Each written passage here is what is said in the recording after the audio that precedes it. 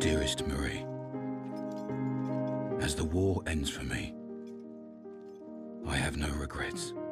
I've seen too much horror. I hope fate has been more merciful to you. Our time on Earth is brief, and mine has been filled with so much joy that I can only be thankful for how much I've been blessed, most especially for the wonder you brought into my life. This letter is my last. I've been found guilty by a military court for the death of an officer.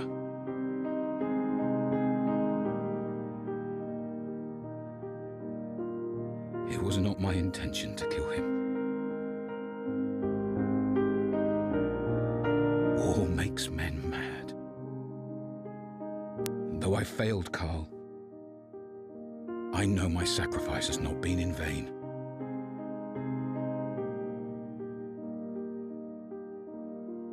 I fought for my country and my liberty.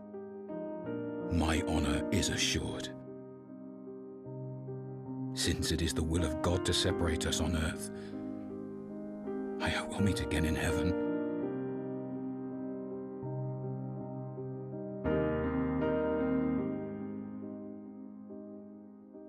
Keep me in your prayers. Your loving Papa. Always.